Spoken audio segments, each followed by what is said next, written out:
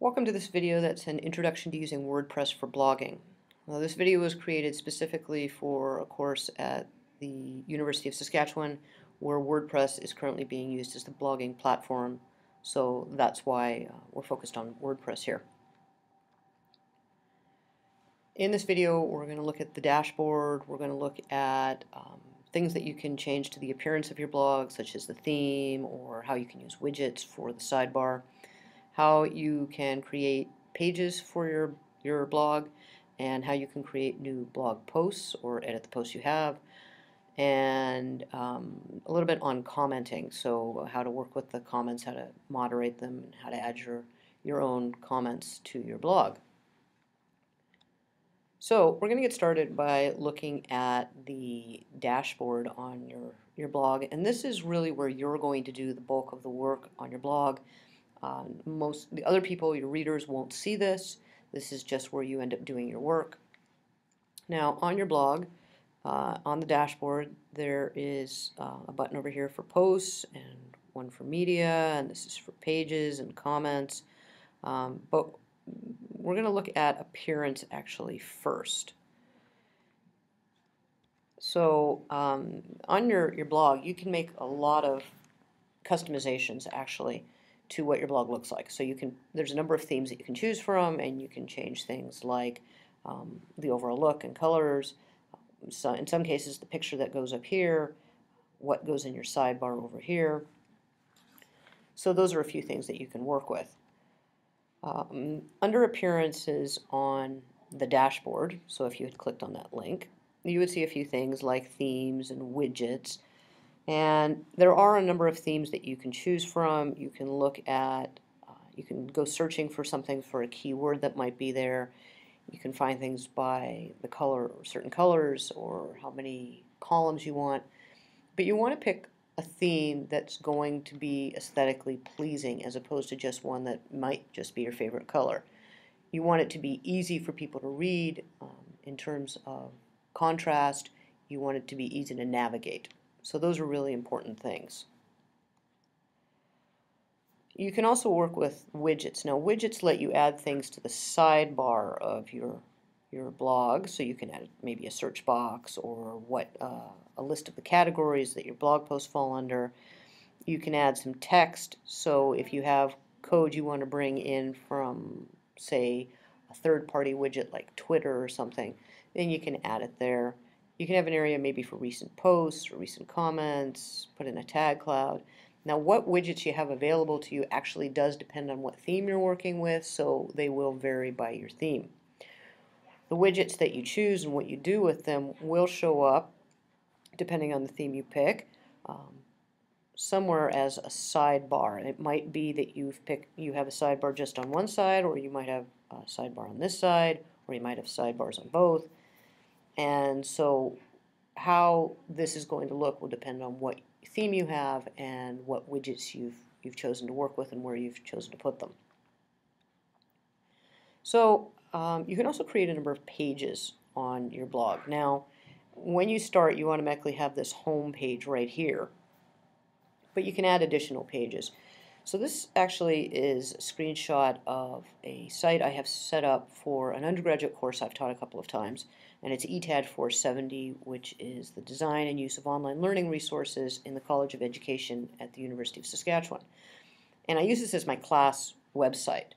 So there is the home, which is the blog, and at the very least I add new resources that I have found throughout the week there for students that might be interesting to the students, might be useful for them, or anybody else who comes across the site.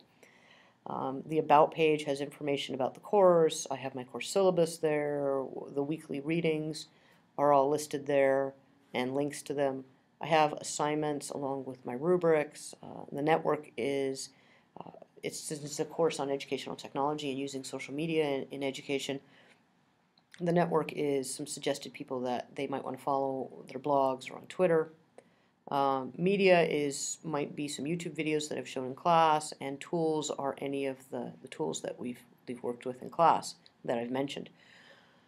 So you can see you can add a number of pages depending on what you want to do with your blog. So you might have your blog and you might have an About Me page to tell people who you are.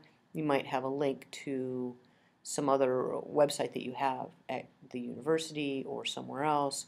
You might have your CV there, or some other information about you or resources that you think your readers would find useful. So on your dashboard, if you go into Pages, which is a link right here on the left side, you'll get a list of all the pages you've created. So there's the About page and the Syllabus page and the Readings. And you'll notice under Assignments, there's actually some pages that have dashes in front of them. And so those are sub-pages. And using the theme that I'm using for that site, they appear in a drop-down menu from each of those. And so this is at the first level of a drop-down, and so there's the blog assignment, the podcast assignment, and the acceptable use policy web quest. But then there's these sub ones as well, even sub of those, and those are these are parts of the web quest activity that fall under that page. So there's main pages, sub pages, and then there's sub pages in a sense. And so you can do that when you're setting up pages for yourself. So to add a new page, if you go to Pages, you can go to Add New, and you're going to get a window that looks just like this. And it's really quite simple to work with. You put the title of your page up in this box, and you put the content of your page in this box. Now everything except for your home page, which is your blog, is actually going to be a static page. So it's not something that you go in and add posts to, but rather you can go in and just make changes to the page itself. So when you're working with this, you've got your title, you've got your content in there. You can see it uses an editor that is what's typically called a what you see is what you get editor, or a WYSIWYG editor. And so it's really quite simple to work with. You put your text in the box here, and then you can highlight it and bold it or italicize it, or you can make lists, whether they're numerical or just bulleted lists. You can put quotes in, which will sort of indent a specific quote that you want to put, as opposed to just a regular quote in a sentence. You want to really have it as a call out. You can add links. You can do all sorts of things on this page. You can save the draft if you're not ready to publish it yet, although WordPress will regularly do an autosave. You can also preview, which is this button right next to it. So you can preview it right there. You can see what the status of it is, so it's in draft stage. When it is published, it's currently listed as going to be public, but you can change that if you wanted to keep it private for a while, but still have it published. You can also schedule when it's going to be published, which you can also do with your posts, and I'm going to show you that in a little bit. But you can schedule it to not show up for a certain number of days or weeks. It's put a specific date and time in. And so if you don't want students to necessarily see some part of an assignment that you've posted there, or you don't want somebody to see a page you've created until an event for that is coming up, you can actually schedule when it's going to appear. When you're ready to publish it, then you hit the Publish button. If you change the date in here, this button's going to change to Schedule. Once you've either scheduled it or published it, this button, anytime you see it, is going to say Update. So you can make changes anytime you want, and then you just hit the Update button and the page will be updated. This drop-down menu here I'm actually going to get to in just a minute, so let's have a look at that. This drop-down menu actually lets you pick where you want it to go. So do you want it to be a main page and it has no parent, or do you want it to be a sub-page of something? And you can pick that right there. So, but we're talking about blogs, and so the main part of a blog is actually the blog posts. And so to create a new post, you have a couple of options. When you're logged into your blog, you'll see a bar up here. Mine says Howdy Heather M. Ross, because that's who I am. And it says the name of my course and the sites. And this will show me if I have any comments waiting for me to moderate. But there's also this New button, and you can go click on that, and it's going to be a drop down for a new post or new media. You can add a page here this way as well, new page. And if you click on Post, that's one way of adding a new post to your blog. Another way is on your dashboard down the side. You'll see a link for posts, and you can go see all the posts you've done, so you can go back and review them or edit them, or you can add a new post, or you can go look at posts by categories or by tags. for our purposes, we're looking at add new. So you can click on add new. You're going to get a window that looks a lot like this, although the title bar is cut off in the screenshot I made. And it does look a lot like when you go to add a page. And so you put your title in, and then you can write your blog post, and you can add links, and you can add images, you can bold and italicize just like you can on a page. And down here you're going to see categories. Now this is only just a short list of my categories. I actually have quite a few. And you can check off what categories you want your post to appear in. You can schedule it just like I said before with a page. You can schedule that. You can change the visibility. This shows what the status is. You can preview your post. And when you're ready to, you can either schedule it or publish it. So you can also create links in your posts, and to do this you type in the text that you want the link to come from and you highlight it, and then you're going to see this little icon right up here, and it looks like a little piece of chain, and that's to create a link. And if you've already created a link, the one next to it is to actually break the link, so you don't really want it to be a link anymore.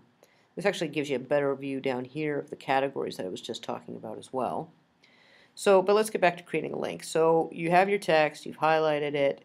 You click on that little link button there, and you're going to get a pop-up window that looks like this, and you're going to, if it's an outside site that you want to link to, you can actually just paste that address of that site right in there, or you can pick a page from something that is already existing on your site, and you can just select that for your link, and if you want you can search for the page there.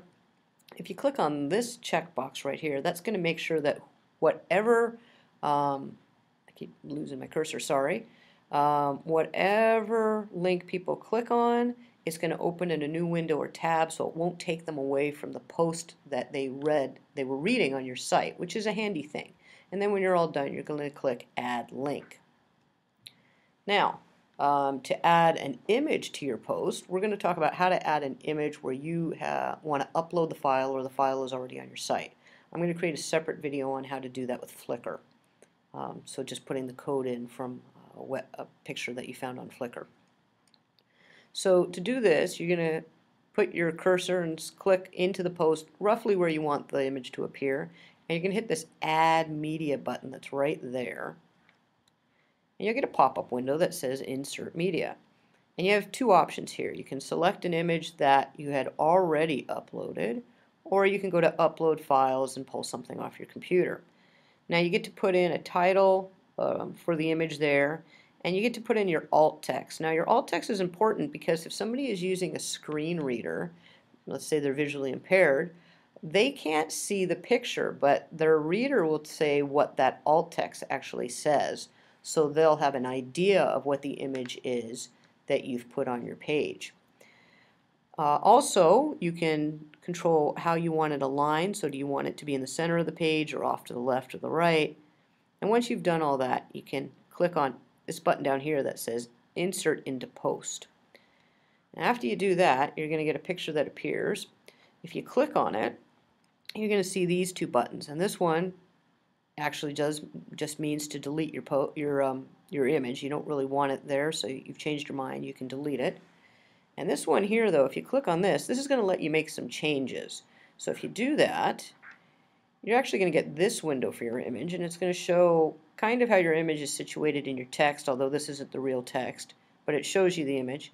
And you can go down this side and you can say, oh, you know, instead of 100%, I only want it to be 90 or 70 or so forth percent of the size that it is right now. It's just a little too big.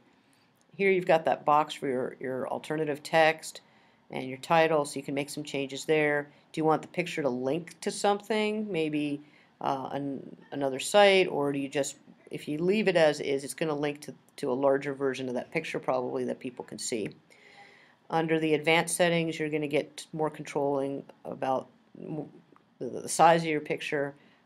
Here you see the alignment there, but under advanced you can do the size, the alignment, and if you need to add any padding around it, so you want to create more room between the text and the image.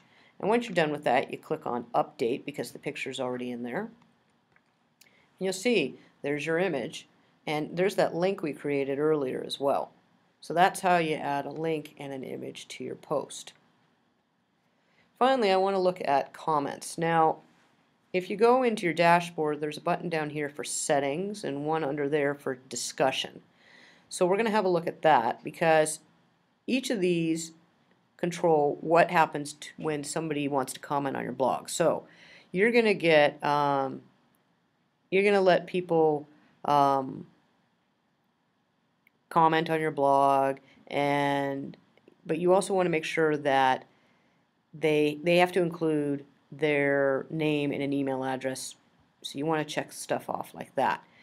Enable threaded comments, so that makes it easier for people to follow who said what. Email me when anyone posts a comment. That's a good way to know when people are commenting. But you can also do it so that before a comment appears, you have to have approved a comment by that author. So let's say I left a comment on your blog. The first time I did it, you'd need to approve my comment, but the second time I would just be able to comment so that you wouldn't have to keep approving it if you trusted the person. Or you could do it so the checkbox above that actually says that a comment always has to be approved regardless of whether somebody has commented on your blog before. I like to at least have that bottom one checked off, so that helps to reduce some spam that might end up on your blog. Once people have left comments on your blog, this is where the screen where you go in and see that you can moderate them, and there's going to be some buttons there. They're kind of hard to see here, but they're going to let you, whether you want to approve it or put it in the trash, or maybe even just you've already approved it and you want to reply to what they said. You can go in and see all the comments that have been left. Oops, sorry about that. You can go ahead and see all the comments that have been left on your blog and what posts they were related to, and you can always go back and make any changes that you want. Now you won't see this thing down here unless you move your cursor over that comment. So that's why you don't see it for any of these other ones. Finally, if somebody leaves a comment on your blog, you should really try to comment back, especially if it's something like they've disagreed with you, or they have agreed with you, or they've added a new resource, or whatever. Trying to remember to always be respectful to people, but it is a conversation, so it shouldn't just be that people comment and you ignore them. So that's important to remember. So if you go into the blog post and you click on whatever button would be there to see the comments, if you're logged into your blog, a box that looks like this is going to come up, and you type in your response in the box, and then you post your comment. And they'll see that you've written back to them, and it'll appear right next to theirs. So that's it. That's just sort of a brief introduction to how to use WordPress for blogging. And there's much more to it than that, but this is a good way to get started. If you just want to start up a blog and start posting and adding a few pages, then this video should help you get there. And that's it. Thank you.